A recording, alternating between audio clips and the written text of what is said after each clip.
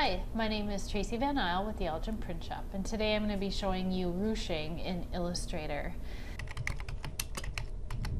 You will need to have this program installed on your computer.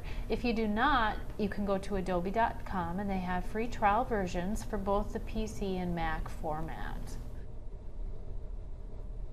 I have a line segment already drawn, and I'm going to select it, and I'm going to go up to Effect, Distort and Transform, and I'm going to go down to the zigzag menu, and I want to hit Preview here.